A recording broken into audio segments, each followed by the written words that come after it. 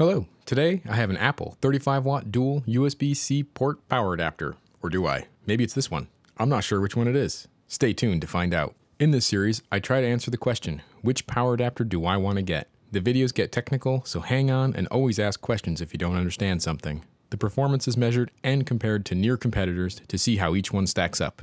If you want to help out the channel, there's links in the description, Patreon is now live, and there's a super button.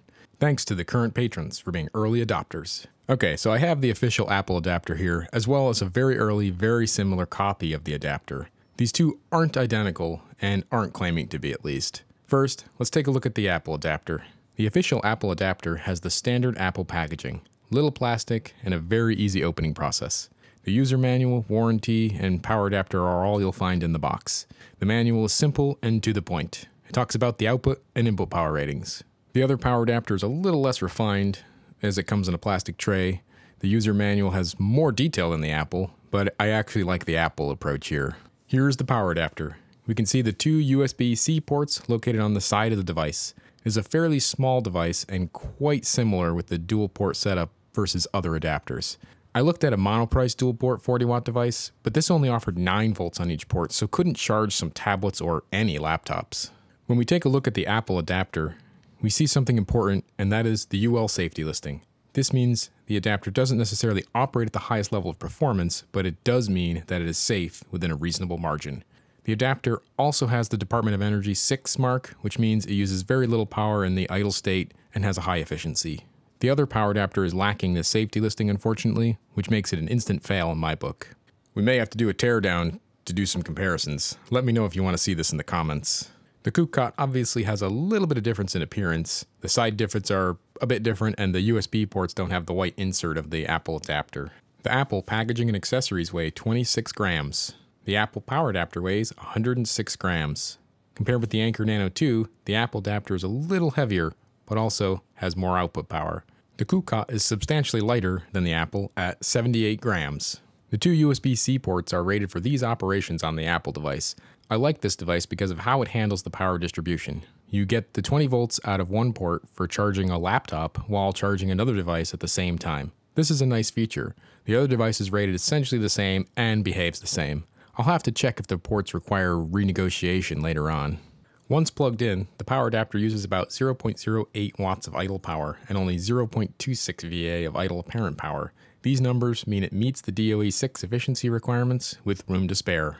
The THD is extremely high, but this is a non-issue because the power level is very low, but this will hurt the idle power quality score.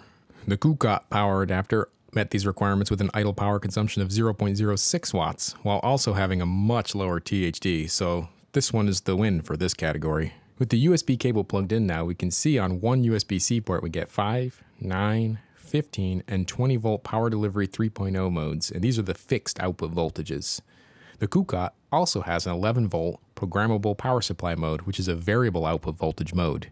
The Apple device appears to operate as intended when switching between the various ports, which means on each port plugging or unplugging, it resets. It does recover quickly and allow for renegotiation of a higher voltage level. The coupe cot seems to behave a little differently, and sometimes it resets and sometimes it doesn't. I also checked out a Spigen 35-watt adapter. This got super angry whenever you tried to plug in two devices. This won't even get its own video. No US-Canada safety listing either. And it wouldn't even do 35 watts. At 9 watts and 5 volts out, the power is nice and stable. As expected, no power factor correction for this device. The power factor correction is a technique to consume AC power as efficiently as possible. The higher the power factor, the lower the comparable current, and therefore the lower the loss in wires and transformers that supply your power.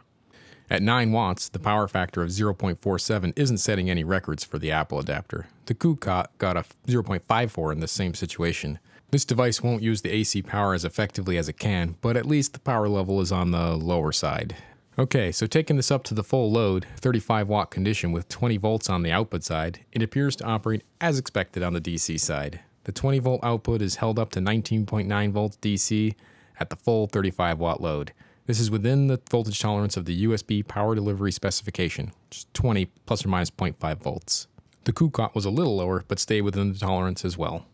Once the Apple adapter is taken up to the 35 watt load, the power quality numbers do improve a little, but certainly could be a lot better.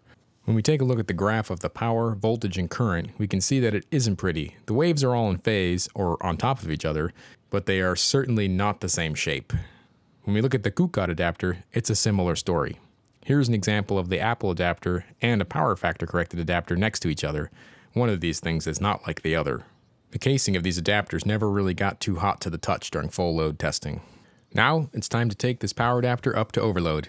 That is, how much output power beyond its range before it safely shuts down. Let's see how far I can push it. 36 watts, 38 watts, 39 watts, 40 watts, and 44 watts, and the device tripped off. This is a safe overload threshold. The power adapter does recover to 5 volts once the lobe is turned off. So this does mean that the cable can be left in place. The KUKAT, just for comparison, tripped out at 39 watts. So the Apple power adapter isn't amazing for power performance. It appears like it is essentially two older power adapters shoved in a newer case. The THD is on the high side, the power factor is low, the efficiency is good though, and the idle power consumption is good, so it's just a little noisy. 35 watts is a new category to power adapters, but I do still have a few comparisons. When looking at this in comparison with other power adapters, this adapter is on the lower side. The PQS is 81 out of 200, not a class leader, but in comparison with a lot of the other Apple adapters, it's in the middle of the pack. I would like to see that the idle score be a little higher than 0, but at least the idle power consumption is very low. The KUKAT adapter, as you can see, officially beat the Apple adapter for performance, but it had some other issues like no safety listing, so not amazing. Again, both adapters met the energy efficiency requirements for the Department of Energy Level 6. Final notes. A cheap power adapter and an expensive power adapter. Is one more reliable and have the proper requisite safety listings? Yes. Is that worth triple the cost? You will have to be the decider of that. These power adapters are a great design idea with the ports on the side. They have a good appearance, but neither made an attempt at improving the performance from a power perspective. I don't expect power factor correction in a power adapter at this power level, so it is okay to lack this feature, especially when in comparison to everyone else at this power level. These were still not as strong as the competition though. For a price point, the Apple adapter comes in on the expensive side for a 35 watt class of adapters at $60 US. The other power adapter is only $20, but again, lacks that safety listing. The AC power and DC power stay within reasonable limits, and the device tolerates overloads safely. The Apple build quality is high, and the KUKAT made a convincingly similar model. I would expect these Apple adapters will last a very long time, and with the newer computers using less power, this adapter should have enough for Apple products or any laptop that can charge from USB-C with Power Delivery 3.0. At 35 watts, you can expect about a 4-hour charge time for a 100 watt-hour battery. This is the FAA airline battery size limit, in case you were wondering. Next week will be this AOHI roundup from 20 watts to 100 watts. I have many more of these adapters to get through, so many more videos in the future. Thanks for watching, and bye for now.